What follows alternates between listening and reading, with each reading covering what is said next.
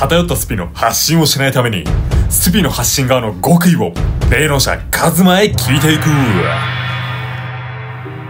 皆さんの善なる意識にこんにちは、カズマです。霊能者画家詩人として活動しております。カメラマンを担当しております英介です。よろしくお願いします。よろしくお願いします。お願いします。今日のタイトル、スピ界隈で働く時の心得。ちょっと違ったな。スピ界隈で働く時の心得、固定概念の強制。はい、すいません、ちょっとね、変な区切りを入れてしまって、今まだ上がってないですからね。そうなんですよ。ちょっとエンジンかかってないですからね。そうなんですよね。これから上げていきます。よろしくお願いします。お願いします。徹底解説ということでね、はい。どうですか？まあそうですね、僕個人としてもやはりこのスピ界隈はそのレートがないと言いますか、無法地帯みたいな感覚がちょっとあるんで、基準がない、そのなんていうんですかな、発信する側と言いますか、その情報を得た人たちっていうのは、なんていうんだろう、自分の感覚じゃないですか。もちろんその感覚が大事だと思うんですけど、なんていうんですかね、感覚って人によって全然違うじゃないですか。なんか同じものを見てもその捉え方が全然違ったり、だからなんていうんですかね、その10人十色、基準がないから無法地帯っていう感じがしてしまって、なんかね、その偏った意見とかも中には出てくるのかなっていうのはやっぱり思ってしまいますよね。なるほど。ふわスピなんて言葉もありますしね。まあそうですね。そういうなんかありますか、経験は？ふわスピか、そうですね。身内とかがやはりちょっとそういうのに傾倒してしまうと言いますか、身内と言いますか、お母さんですね。はい、僕の母です。母ちゃんね。そう、ちょっと、いや明らかにこれは怪しいでしょみたいなね。母ちゃんそれはちょっと待ってくれみたいなね、そういうのにちょっと手を出してしまったりね、したりするんで、やはりこのね、そういう点でもなんか無法地帯なのかなっていうか、なんかね、そのスピード称してやっぱそのビジネスと言いますか、お金と言いますか、ね、やりたい放題やっちゃってんなって思ったりもしますよね。本日は受け取り手っていうよりかは発信側ですよね。そうですね。スピ界隈の、じゃあ自分がスピとかちょっと目に見えないものとか、そういうアートとか、なんかこうその固定的なものがないものを販売していきたいなって時の心得というか。そうですね。情報商材とも言えますもんね。言ってしまえばね。そうだね。商材が情報だもんね。だからね、その取り扱いっていうんですか、そういうのすごい難しいよなって思っちゃいますよね。そうだね。その目に見えないからこそ、それこそさっき言った通りふわスピにもなりやすいし、そのふわスピっていうのがふわふわしていってしまって、結局どこに行ったらいいのかがわからないみたいになってしまいますから、そこに対してじゃあどういう基準基盤で何をどういう風に伝えていったらいいのかっていう話ですよね、今日は。そうですね。ちょっと一個だけ補足と言いますか、ふわスピって何なのっていう方ももしかしたらいらっしゃるかもしれないんで、その体感としてはやっぱりそのふわふわしていて現実感のないスピリチュアル、地に足のついていないスピリチュアルっていうのをそのここではふわスピと題させていただいてます。そうだね。なんかこれに頼れば間違いなしみたいなね、ことですよね。この壺を買えば金運爆上がりみたいなね、それってどうなのみたいなね。そういう、壺ではないにしても、そういう関連のものってね、そうね、なんかその現実感のないスピリチュアルっていうのはやはりそのね、総じてふわスピとなりやすいと言いますか、なっているような感じが、してならない。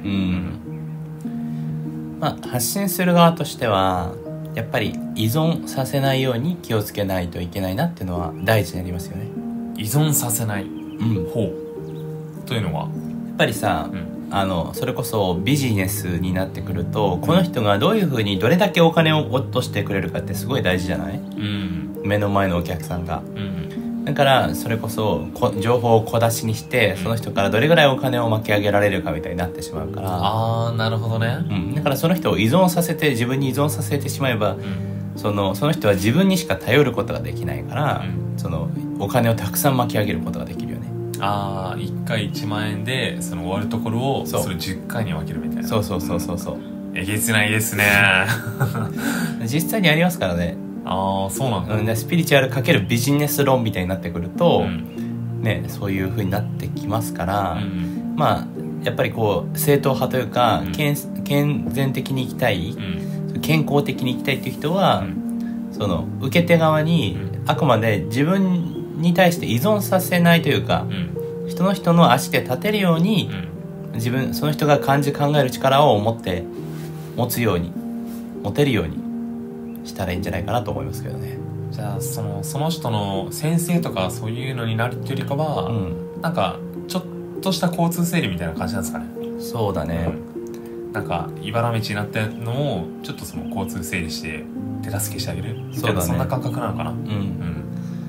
僕もあんまり自分を先生と呼ばれることはあんまりいいなと思わないので、たまに呼んでくれる方も、でもふざけて呼んでくれる方なのでガズマ先生って、たまにはふざけてね、お一人いるんですけど、ガズマ大先生とかって言ったらふざけてとかだったら全然いいんですけど、それがなんか本当に先生とか師匠とか本当に慕ってくる感じになると、ちょっと難しいですよね。そこに慕うっていうのからだんだん崇拝になってくる。そうだね、敬意が超えてしまうと崇拝になってきてしまうので、崇拝はやっぱり正しさを生んでしまう。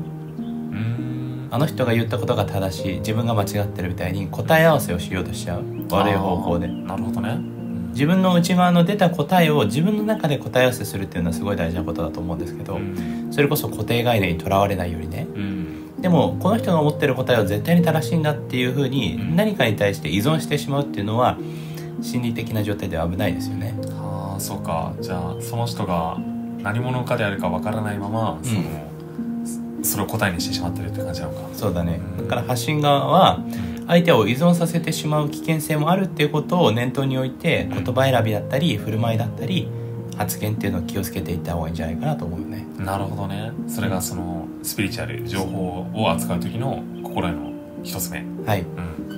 二つ目は、固定概念を持たないってことがすごい大事だと思います。固定概念を持たない。そうというのは、例えばそれこそタロットでも星読みでも何でもそうなんか、何かとチャネリングメッセージとかも全部そうなんだけど、その固定概念を持ってしまうと絶対的勢力、その過度な絶対的勢力っていうのはその崇拝になってしまうので気をつけた方がいいかなと思います。例えばなんですけど、例えば私から聞こえたものは絶対に天使からのメッセージだから絶対に気をつけた方がいいよとかね。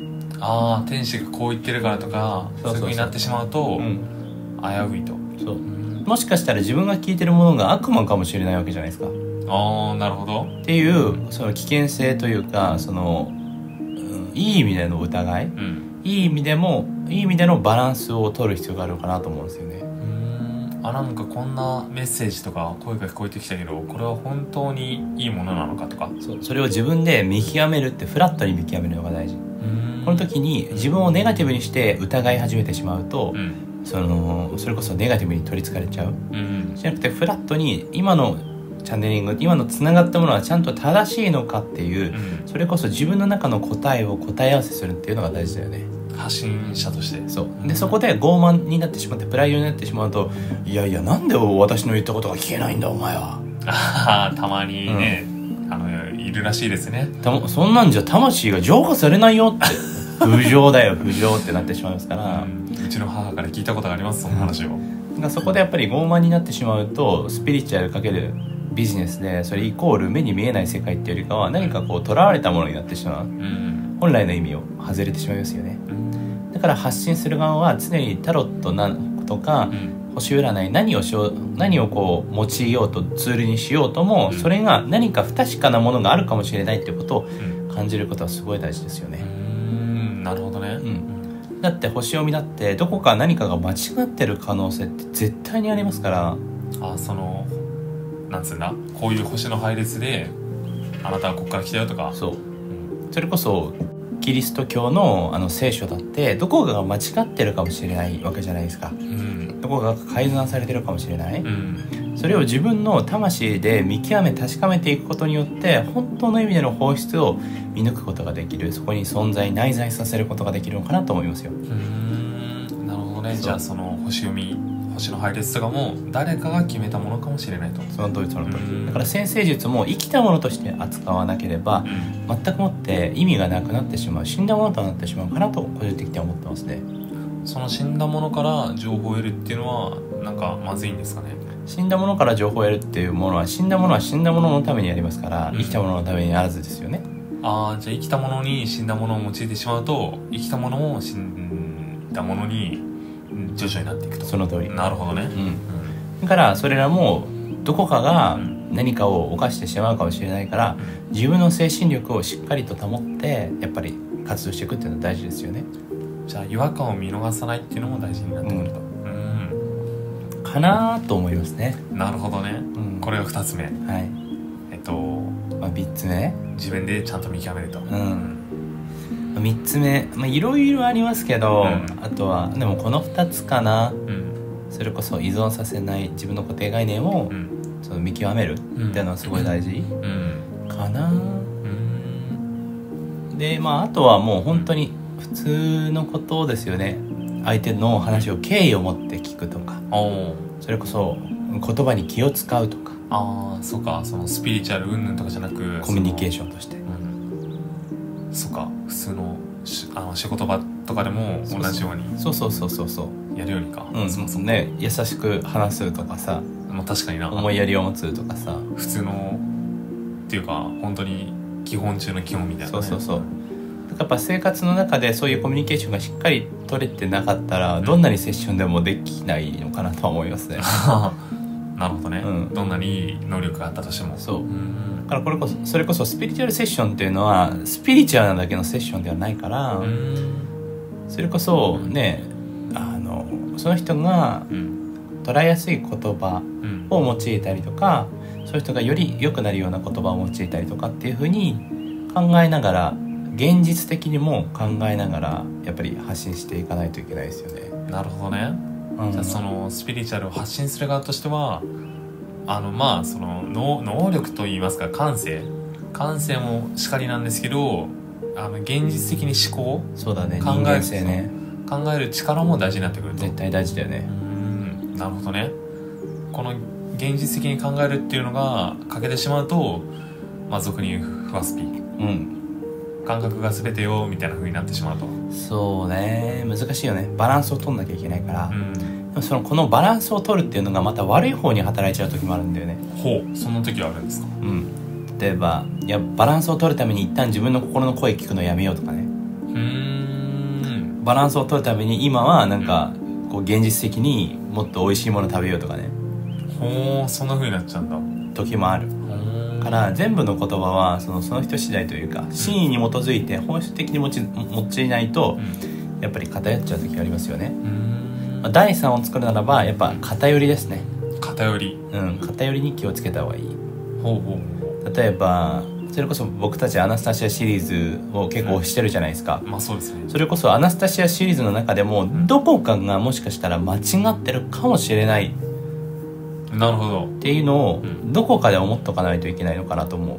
盲信してはいけないよと。そう盲信して崇拝してしまうと、それこそアナスタシアとかメグレさんとかボロージャたちにすごい失礼なのかなと思うんですよね。宗教になってしまう感じなのか。結構僕はさ、アナスタシア呼んだけば大丈夫だよとかって言ってはいますけど、それこそ誰かに当てはまらないかもしれないし、それこそ何かが間違ってるかもしれない、何かが足らないかもしれない、でも僕はその足らなかったり間違ってる部分をよりよく伝えていきたいなと思ってますけどね。なるほどね。でも全面的に好きだっていうのがありますからね。そうか推しはするけど。そうだね、好きだからね。なるほどね。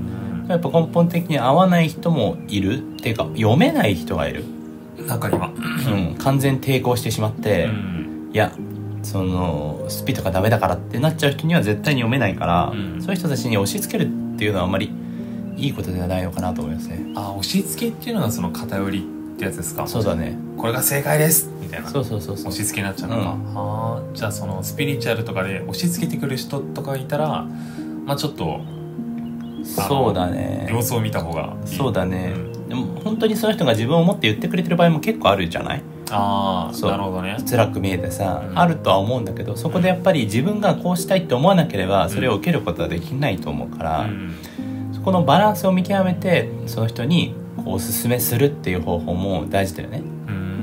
心地よくおすすめするっていう。なるほどね。押し付けにならないように。そうそうそう。そこでさやっぱり言葉巧みに洗脳することって結構できちゃったりするじゃない。ああそうか、そういう目に見えないものを扱ってるし。そう、それこそその情報商材かける、ビジネスみたいになるわけよ、ビジネス口説き文句でこの情報をどうやって売るかみたいになってしまう、っていう感じかな。なるほど、ね、皆さんにおすすめするのはなんかその今回そういう発信者に向けての動画ってなったんですけど、これを作るにあたってやっぱり何かそのスピ界隈に思うところみたいなのがあったんですかね。でもあんまり僕はなんかあんまスピに対してなんだろうなんて言うんだろうな、まあいろいろあるよなとは思う、そりゃいろいろ出るよ、いろいろ出るからこそ、まあ、見極める側も必要だし、発信する側も注意が必要だよねっていう、やっぱこれからさ目に見えないものとか自分の中の哲学とかさ内在してるもの感性をセッションとしていろんな人を手助けしていきたい、幸せにしていきたいっていう人って結構多いと思うんだよ。ああそうね、でもそれに僕もそれはそのセッションをおすすめもしたい、そのセッションをして生きていくっていう人の話を聞いてその経済、自分の経済を立てていくっていうのはすごいいい方法だと思う、それが必要だと思うもん今後も、だからその人たちに新しく始める人たちそれに今まで始めてきてた人たちになんか、そのやっぱり素直な人じゃないとこの話は聞けないと思うからね。やっぱ自分のやり方とか哲学があるといやそんなことないからみたいになってしまうから、なるほどね、やっぱりこうポジティブにね譲歩しつつ握手を交わしながらそういういい風に迎えたらいいなっていうのは思いますね。なるほどね、答えになったかな。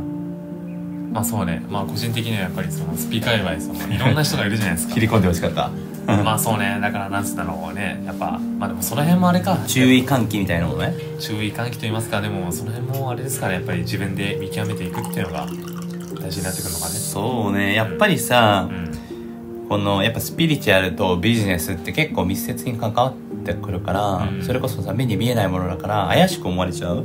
まあそうね。でそれでさ怪しく思われないためにエンタメ要素を含んでいくと、エンタメが過度になってスピリチュアルも過度になりやすい、行き過ぎてしまう。それこそあるじゃない、本当にあったなんちゃらなんちゃらの話になってさあるじゃん、テレビ番組がさ、そうかそうか、4文字でなんとかコアみたいなさあるじゃないですかああいう番組とかって結構過度にやってしまってるから、それはエンタメ要素を含めるから、だから本質をなんかもっとちょっと真実をねじ曲げて、みんなが受け入れやすいように過度にエンタメにしてるものっていうのもすごい多いよね。なるほどね。じゃあその2000何十年こんなことがありますみたいなそういうのもちょっと偏ってる感じがするのかな。そうだね、発信する側としてはやっぱりそこら辺の言葉も気をつけないといけないよ。心理学とやっぱ洗脳みたいになってしまうから、それこそいやあなた明日やばいよって占い師に言われたらちょっとビクってするじゃないですか。まあ正直ビビるでしょだから占い師はそれをやっぱ念頭に置いて相手の気持ちっていうか心理をしっかり理解して優しく愛で寄り添わないといけない、どんなに占い師も明日やばいよって言い方じゃなくて明日どんな予定なのっていう風から始めた方がいいよね。なるほどね。遠回りかな。そうだから明日なんか外出る予定かもってその人が言ったら、あそうなんだ、いや実は私ちょっと占いやってさって、なんかちょっとは危ないかもしれないから別にそんな心配しなくても大丈夫だけどちょっと気をつけてみてって言った方が依存もしにくいし、そのアドバイスもしやすいよね。なるほどね、一個人の意見としてみたいな、そんな風にやってくるか、そこをさやっぱりさ、なんか黙々とさなんか高々と言ってしまったらさ、あなた明日危ないわよ、なぜならばね見えるのよみたいな言ってしまうと、やっぱりこう恐れを抱いてしまう、恐怖を抱いてしまうから、まあ、情報は浸透しやすいんだけど、まあ確かにな、それ本当に当たったりとかね、そうした時にはうわあの人の言った通りになったわみたいな、本物だみたいになってしまうからなっちゃうね、そんなのやっぱりその人が本物かどうかとかそれが真実かどうかじゃなくて、その人が事故に遭わなければ一番いいんだから、別にそれやっぱり自分が本物だっていうのを先行してしまうっていうのはやっぱ傲慢さが立ってしまってるってことだよね。ああそうか、じゃあ私には力がありますみたいな感じでやってるってことは、まあ、それなりのなんか理由があると言いますか。そうだね、まあ人間性だよね、が出ている。まあ、こっからは僕の極意なんですけど世間一般でっていうよりかは、僕はやっぱり一番が先頭でお金が一番に立たないようにしますね。そのスピリチュアルのセッションとか。そうだね。なんやらやるときは、アートもそうだし、そうやっぱり大衆のための絵画でやりたいし、大衆のためのセッションでやりたいと思うね。なるほどね。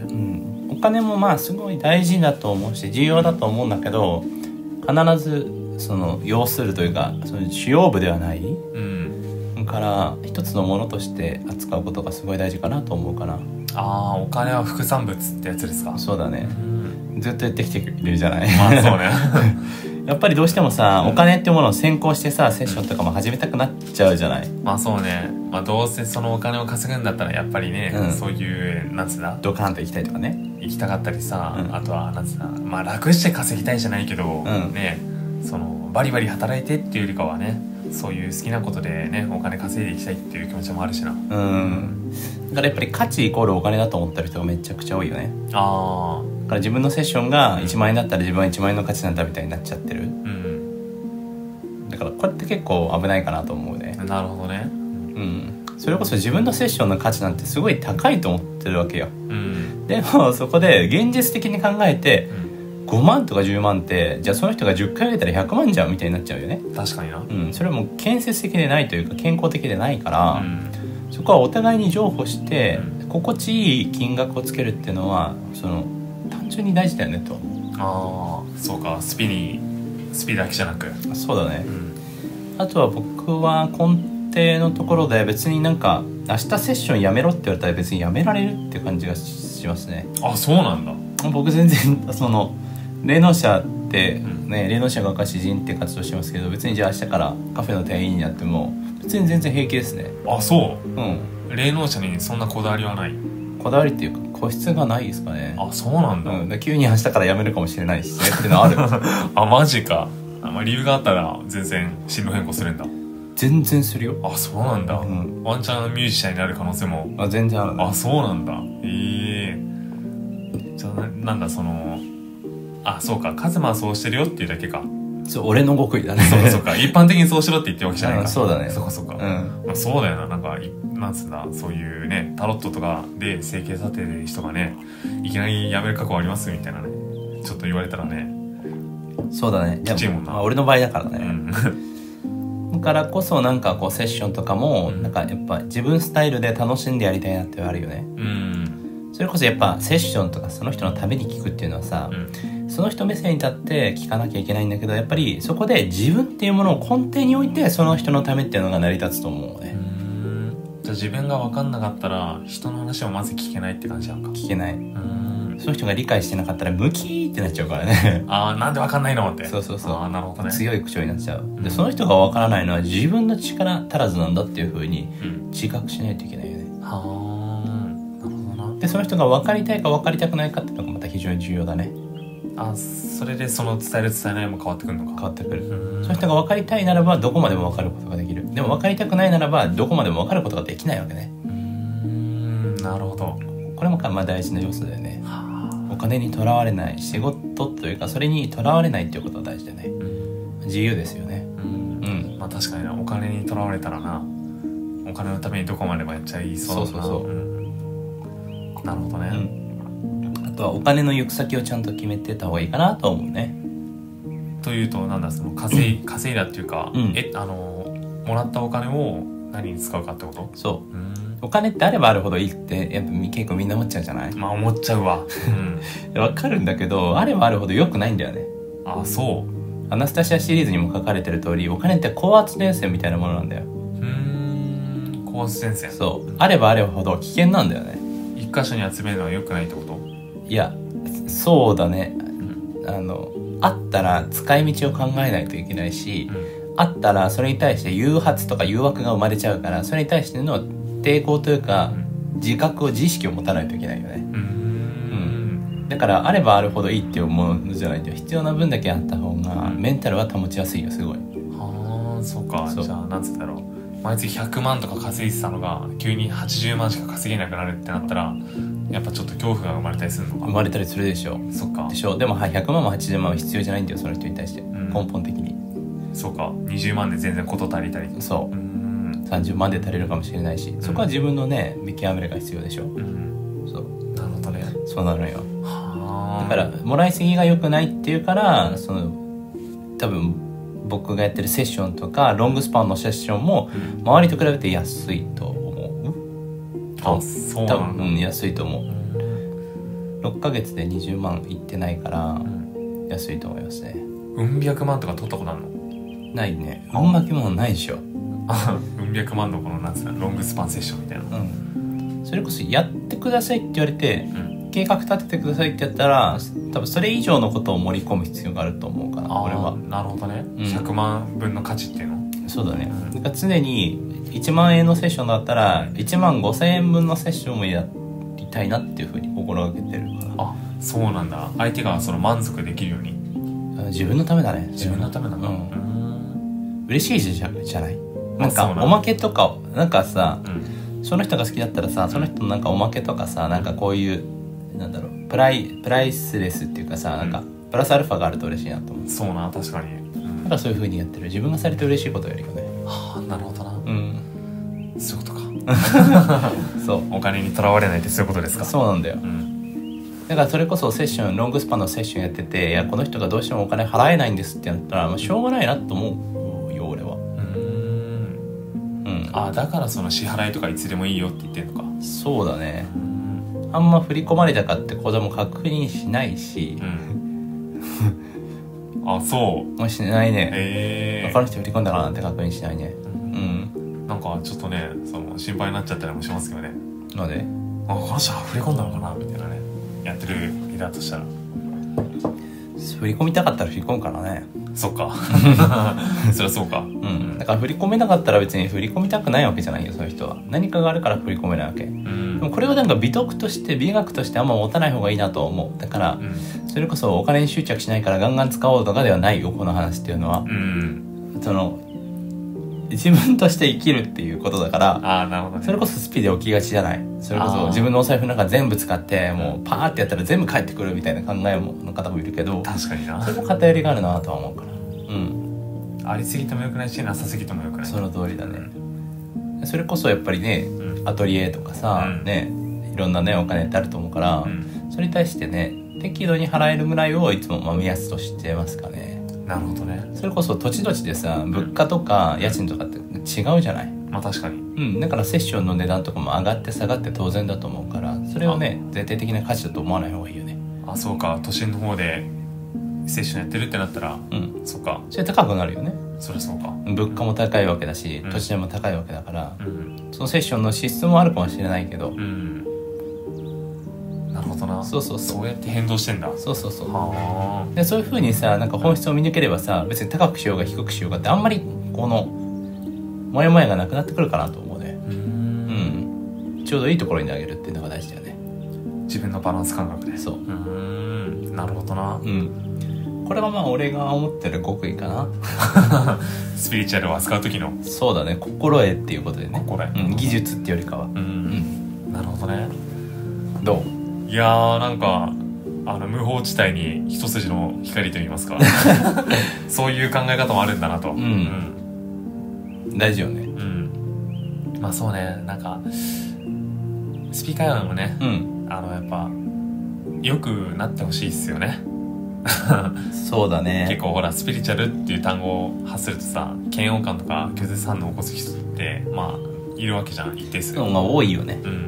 だからなんかそういう抵抗がなくなるように、やっぱスピリチュアルとか、そういうのを発した時に拒絶反応を起こす人が多いってことをやっぱ自覚しないといけないかなとは思う。やっぱスピをやってる人は、って思うけどね、その東京とかなら。なるほどね。より一層。じゃないとだってそれをさ、スピをさ悠々とさなんか傲慢的に語ったらさ嫌がるじゃない。そうね。別にスピじゃなくても何でもそうだよね。確かにね。それこそ暴走族がバイク乗っててさ、なんかちょっと嫌だなと思ったらバイクのこと印象悪くなるからさ。確かに。でバイクのこと悠々自慢に語られてもさ、ちょっと嫌だよ。そうね。そこをさちょっと腰低くさ、いやね、暴走族とかいてうるさいですよね、でもバイクの魅力って優しく教えてくれたらちょっと聞こうかなって思える。そういうのをやっぱり考えていかないと、何にしても受け入れられないよね。なるほどな。なんか想像以上に考えることがあるんだなっていうのが分かりましたわ。でも感じ見極めていくんじゃない？やるってなったら。そうだね、自分スタイルで、自分だったら何を提供されて心地いいかなって考えたらいいだけだよ。そうか。そうか。それを軸に考えたら別にややこしくはないのか。ややこしくない、でもそれを英介のその全部のスタイルを言葉にするっていうとすごい長くなるよ。だから俺みたいに今長くなるだけで、確かに。そう結果言語化したら長くなるよってだけで。なるほどね。そうなのよ。要するにっていうか、結局はやっぱり自分の塩梅で。そう、自分の塩梅で大事じゃない。でも発信するって決めるんだったら、自分自身を整えると言いますか、フラットにすると言いますか。そうだね、やっぱり怒りながら発信するスピリチュアリストの人とかって結構一定数いるから、危ないよみたいなね。確かに聞くわ。スピリチュアルカウンセラーでもさ、なんかこう怒号しちゃう相手を、なんで分かんないのみたいなヒーってなっちゃいますわ。それ怒りっていうのは結構危ないからさ、なんかいい意味でも悪い意味でも、だからそれこそね、問う時もね、大事っすよね、塩梅って。どうしたいのどうしたいのみたいな。だから多分俺は英介に問う時に結構優しく聞けてるのかなと思うんだけど、どうなんだろう受け取り側の問題はありますけどね。だからギリギリを攻めてるかなと思う。なるほど、ね。これ以上聞いたら英介がなんかもうダメになるんだろうなってあると思うからちゃんと見極めてくれてんのか。そうね、それはそうですよね。ありがたいですね、本当に。そういう塩梅を見極めて、その発信する側は怒りとかネガティブな心に左右されないっていうのも大事ですよね。でもこれは発信する側が落ち込むなとかではなくて、精神不安定になるなとかではなくて、そういうのに支配されないっていう心意気を持つことが大事だよね。なるほどな。結構いますからね。受ける側も気をつけた方がいいですよね。メンタルぐっちゃぐちゃなカウンセラー。そう、恋愛のことをね、男の人とか女の人でもそうだけど、その恋愛のことで、いや恋愛マスターとかっていうふうに名乗ってさ、愛のことについて語ってるけど、じゃあ自分の家庭見てみたら、じゃあもうね、罰なんとかさ、今もなんか家庭内別居中とかって方結構いらっしゃいますから、それがいい悪いとかじゃないよ。でも受ける側の指針としてなるかなと思うんですよね。なるほどね。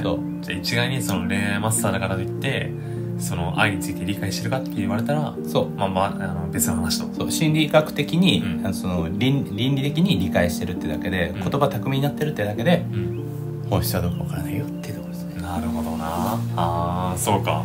なんか発信する側の注意喚起じゃないけど、その心得っていう感じではありましたけど、その聞いてる限りはね、なんかその見極める手助けになったかなと思います。よかった。個人的には。そうか、そういう人は危ないのかみたいなね。そうだね。ちょっと気をつけようと思いました。よかった。いい動画になってね、くれたら幸いですね。そうですね。はい。それでは本日もご視聴いただき誠にありがとうございました。また次回の動画でお会いしましょう。漢字考えることで世界は大きく変わる。フラットポジティブにね。この動画が良かったら高評価、チャンネル登録ぜひぜひよろしくお願いします。英介どうだった今回の動画？今回はいろいろな判断基準ができたと思います。よかった。はい。ということでお前たち最高だぜ。